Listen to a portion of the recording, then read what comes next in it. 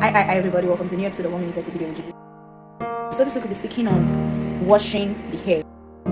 Yeah, so when we talk about washing our natural, what comes to mind? And why do you think naturalistas call it hair wash day and not, should I say, wash hour, or can I put it?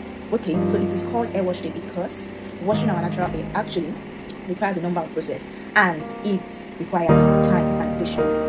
Especially for those that probably don't want to take down their hairstyle that day, and then you have to detangle and all that. You have to detangle with patience. You don't rush when detangling the hair. So after detangling the hair, for some people they pre-shampoo their hair, and when you apply the pre-shampooing product, you have to leave it for a period of time. After pre-shampooing, you shampoo.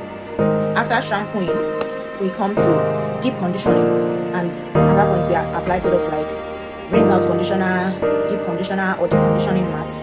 In section also, we leave it for a period of time. We rinse out the deep conditioner, then we apply our leave-in hair conditioner. So that is the end of washing the hair. Can I come away again?